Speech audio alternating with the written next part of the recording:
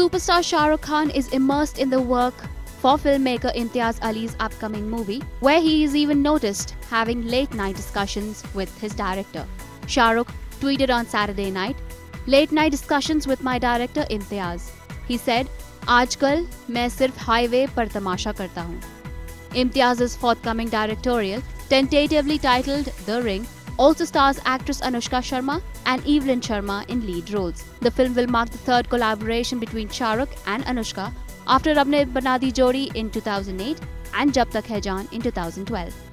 The Raiz actor even cleared the air earlier on meeting with colleague actor Amir Khan that they haven't spoken work in years and had gone to Amir's house only to wish the actor on his birthday.